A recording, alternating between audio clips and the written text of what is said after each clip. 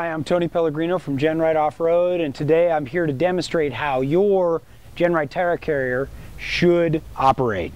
So you just pull the pins. The tire carrier should easily open to the stop and easily close.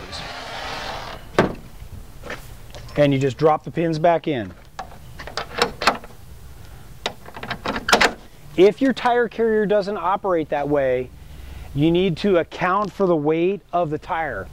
And that adjustment is done on the top hinge. The top hinge is slotted, so all you've got to do is lift that up, tighten the bolt, it should settle back in, and the thing should just go right into the two stops without you having to lift or pull on the tire carrier.